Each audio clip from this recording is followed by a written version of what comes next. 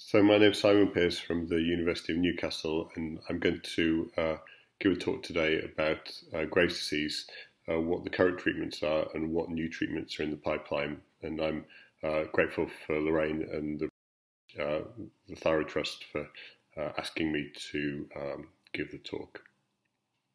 So what we're going to cover today is what causes Graves' disease, what the current treatments are, and what treatments are in development. And these will roughly take 5 to 10 minutes for each section. So what causes thyrotoxicosis or hypothyroidism? Well, it's really excess thyroid hormones in the blood or thyroid overactivity. And the four main causes are autoimmune stimulation of the thyroid gland, which is called Graves' disease, nodules, which are benign tumours in the thyroid gland, making too many thyroid hormones, and this would be toxic multinodular goiter or a solitary toxic nodule, and then release of preformed thyroid hormones is a less common cause. That's generally due to thyroiditis or thyroid inflammation, and then taking too much thyroxine medication will of course lead to thyrotoxicosis as well. But when we're faced with a person with thyroid overactivity in the clinic, we normally want to think about Graves' disease as our first choice differential diagnosis, our first choice of what's wrong with them, because 80% of thyrotoxicosis is due to Graves' disease. So this is the most common cause by a long way. Graves was an Irish physician who actually wasn't the first to identify the disease. It probably identified by many people before, but he certainly made a good study of it, and so it led to the eponym of Graves' disease for that. So Graves' disease affects women 8 times or so more commonly than men. It can affect your eyes in about 30% of people with thyroid eye disease or Graves' orbitopathy. And it's caused by antibodies in the blood, and they stimulate the thyroid to secrete extra thyroid hormones, and these antibodies also stimulate thyroid growth, so the thyroid gland enlarges in many but not all people with Graves' disease. And this is a result of a misdirected immune response. If you think of the immune system as being designed to eliminate bacteria or bugs from your body, in Graves' disease the body makes a mistake, and it makes antibodies that start to attack your thyroid gland. The other thing about Graves' disease is it often runs in families, and 40% of people with Graves' disease will have someone else in the family who has had either thyroid overactivity or thyroid underactivity as well. So there's a fair genetic component to it.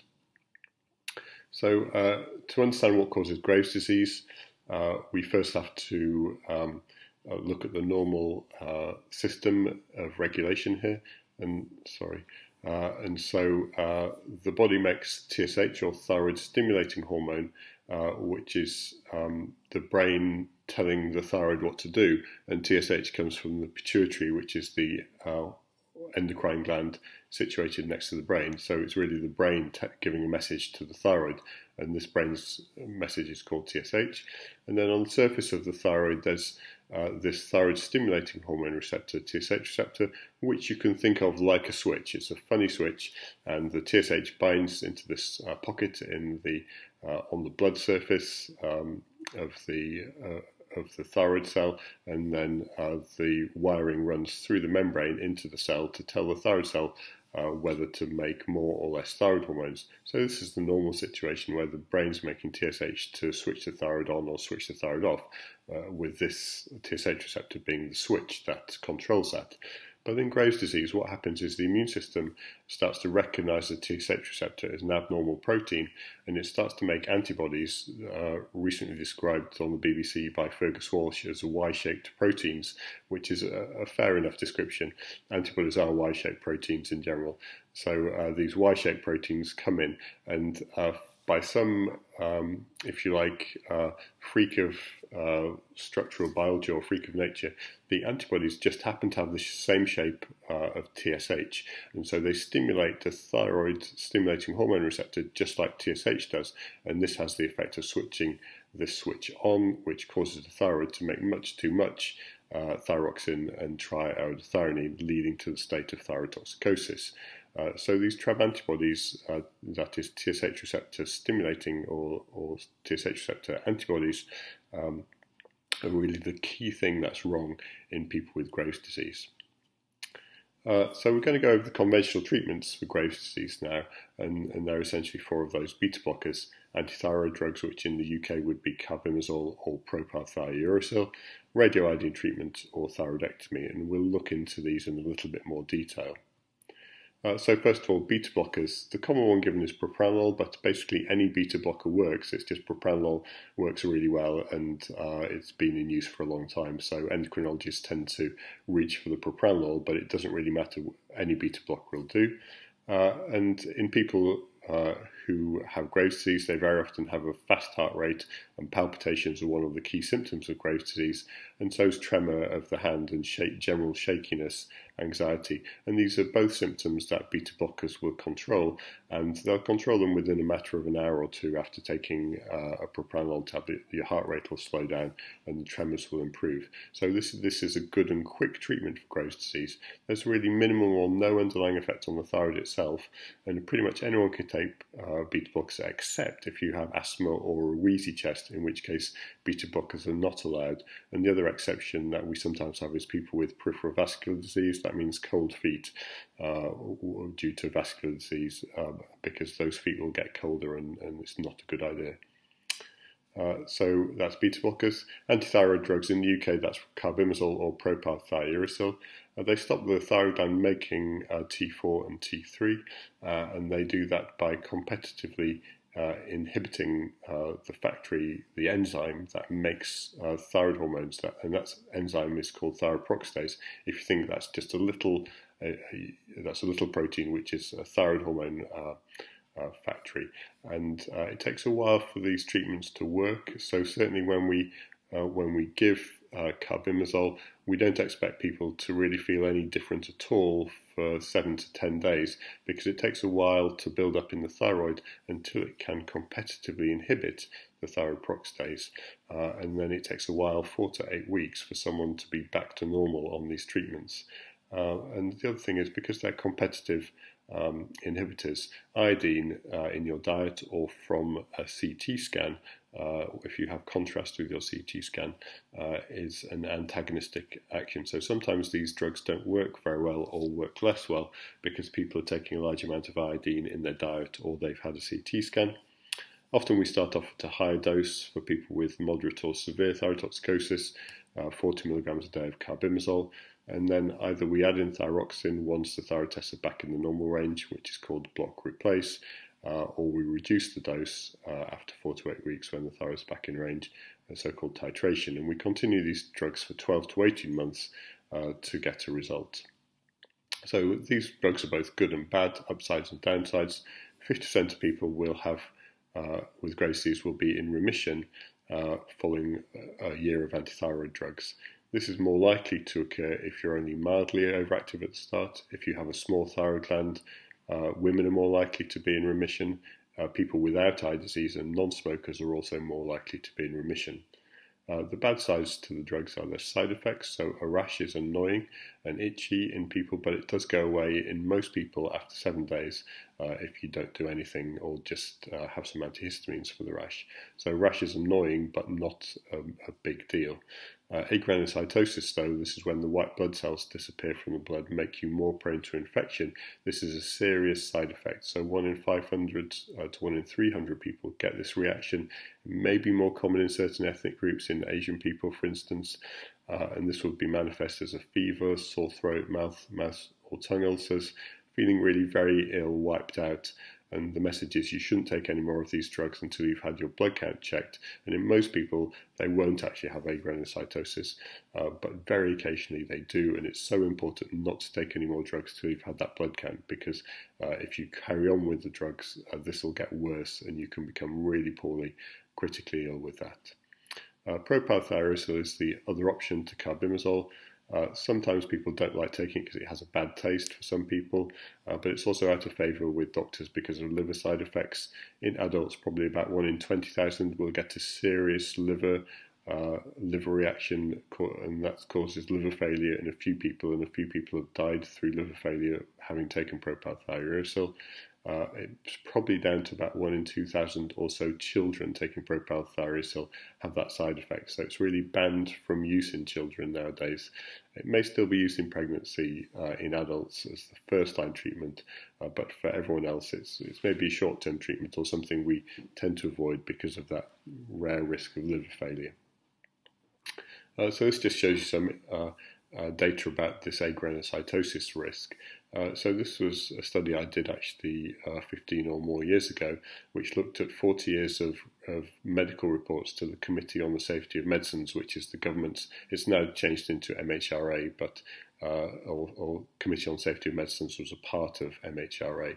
So this is 40 years of data, which had 117 reports of agranulocytosis with antithyroid drugs, and 63 of them reported the time or the latency to the reaction. And what's really interesting is on propyl thiouracil it's 31 days, carbimazole it's 30 days, and these reactions cluster really quite closely, starting at about 7 days and going on to about 2 or 2.5 months after you start the drugs. 90% of the reactions are in that early period of time, from a week after you start the drug to about 2.5 months after that. And then there are only 4 reactions after 3 months or so. So once you've been on these drugs for about 3 or 4 months, the chance of having a bad reaction like this are very low. It still does occur though, very clearly occurs, so it's never not going to happen. But after you've been on the drugs for a while, this becomes a lot less common. So I'm going to move on to the next treatment, which is radioiodine. And this is just to show you a diffuse uptake of a radioactive tracer in the thyroid gland, showing that the whole thyroid gland is stimulated by the antibodies made in Graves' disease. And so you get this diffuse pattern where every part of the gland has a higher uptake of tracer. And this is really why radioiodine works. A single dose of radioiodine, which is 131 iodide, is taken as a capsule or a drink. It works in 80 to 90% of Graves' disease with a single dose, and you do have to take some radiation protection measures. That's avoid close contact. We normally say a metre or an arm's length from adults and children. So for adults, it's 11 days, which means sleeping apart from your spouse or your boyfriend or whatever. And also, you should avoid kids and pregnant women for about 3 weeks after a normal dose of radioiodine. Most people will go hypothyroid and need lifelong thyroxine tablets, and so this is a really effective treatment. But 95% of people with Graves' disease, because it's going to wipe out your whole gland, will go hypothyroid. So radioiodine is actually the favoured treatment from NICE, the National Institute for Health and Care Excellence, in their benign thyroid disease guidelines published last year. It says offer radioactive iodine as the first-line definitive treatment for adults with Graves' disease, and then they have a few exceptions as to who shouldn't be offered radioiodine rather than who should be offered. So this is the default treatment for Graves' disease, unless antithyroid drugs are very likely to achieve remission. If it's unsuitable, for instance, if there's a suspicion of thyroid cancer, if the person is pregnant or trying to become pregnant, then it's bad for the baby, or if they have active thyroid eye disease. About 15% of people who receive radioiodine will develop thyroid eye disease or have worsening thyroid eye disease. That means 85% don't have that problem. So there are a few myths about radioiodine. Certainly your head doesn't fall out. Your fertility is normal after a dose, but you're not allowed to become pregnant for 6 months or father a child for 4 months. And that's because then we want to avoid any risk to the fetus. And probably, to be honest, after about 3 months, it's totally out of your system. But the rules are you shouldn't become pregnant for 6 months, just to be ultra cautious. There's no cancer risk from the major cancers that people get. So, in fact, studies show that the common cancers, maybe lung cancer, bowel cancer, etc., there's a slight reduction in risk, if anything, and that's because the person, obviously, this is people who have been followed up for 10 or 20 years after their dose of radioiodine in the population, because these people have seen a doctor and the doctor said, by the way, it might be a good idea if you stop smoking or cleaned up your diet or whatever, and so there's no significant cancer risk.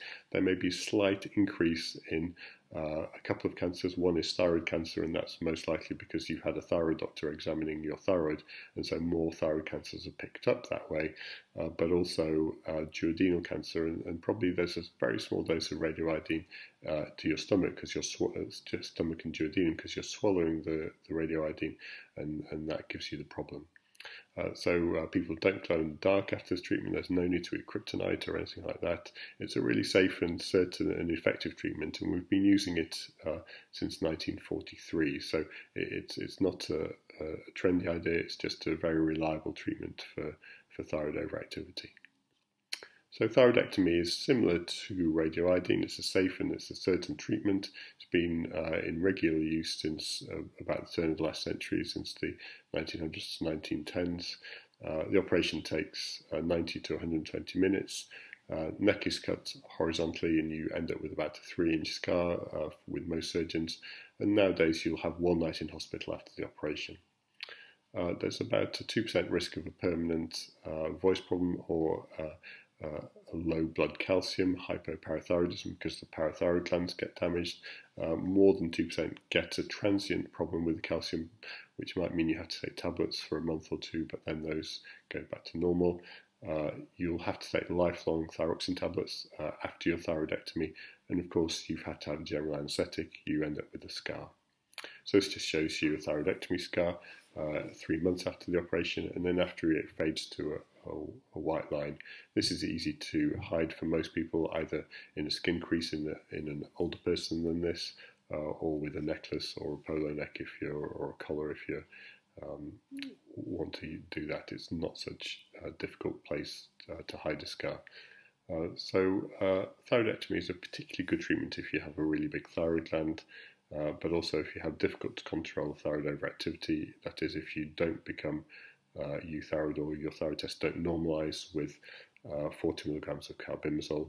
If you have active thyroid eye disease, which are normally sore eyes due to thyroid eye disease, then thyroidectomy is also the option would be radioiodine, which is not a good idea in that situation. So surgery becomes marginally preferable.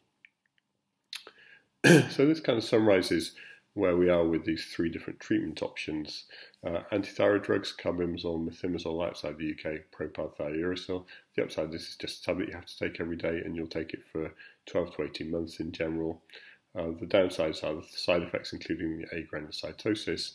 You're coming back to the thyroid clinic for 2 years to see your endocrinologist, and then it still only works in 50% of people.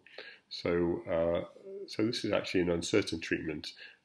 And so we don't know at the beginning who's going to be cured by this treatment or not. And so you're taking a gamble, and the real gamble is, will you get a side effect? How well will you feel on the treatment? And will it work in the long term?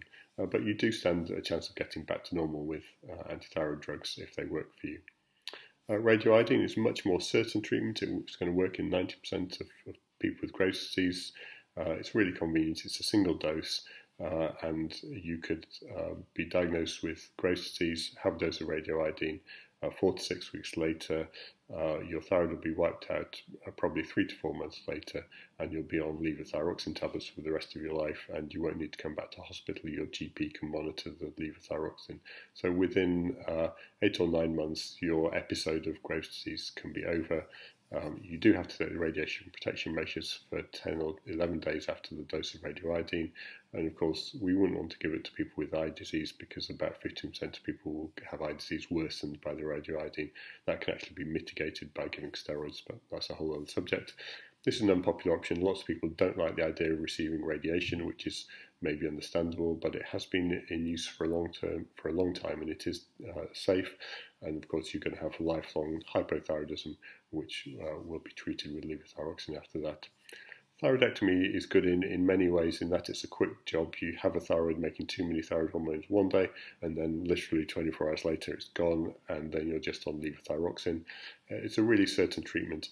Well, nothing works in 100% of patients, but in 99.8%, a thyroidectomy will take your whole thyroid out, and it's never going to come back unless your surgeon's a very inexperienced surgeon, or unless your operation goes surprisingly badly, but which is extremely rare in the NHS. We have lots of good thyroid surgeons in the UK. Of course, you have to have a general anaesthetic. you get a scar, there's this small 2% risk of other neck damage, and then it's lifelong levothyroxine.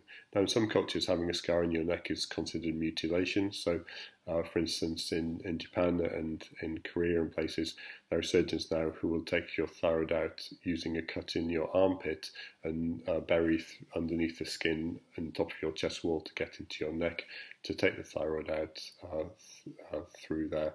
Or even some surgeons will use an approach from the side of the neck because it seems a bit less unsightly having a scar at the side of your neck than at the front of your neck. And there's also even a trend for taking out your thyroid through your mouth by cutting underneath your tongue and pulling it upwards from your neck. So this isn't a popular option, particularly for some young women, but it's a long-established treatment and it is really effective. And we have lots of good surgeons. So when you consider all these treatments, there's no treatment that's overwhelmingly the best, no treatment that's overwhelmingly the worst. So maybe we ought to think about what happens to people in the long term. And so this is a nice study from Sweden of nearly 1,000 people treated with Graves' disease between 2003 and 2005. And quality of life was measured 6 to 10 years after their first diagnosis using Talker-Watts Thyroid questionnaire. And you can see a variety of different domains here: goiter symptoms, hyperthyroid symptoms, hypothyroid symptoms, eye symptoms, tiredness, cognition, anxiety, depression, emotional susceptibility, impaired social life, impaired daily life, impaired sex life, and the appearance. And what you can see, so this is healthy people shown in the dotted line there. This is what we're aspiring to, the healthy line, because that's what normal people have got. Antithyroid drugs in green, surgery in red, and then radioiodine in blue. And you can actually see that radioiodine is worst for every domain except for appearance, in which surgery is just a little bit worse.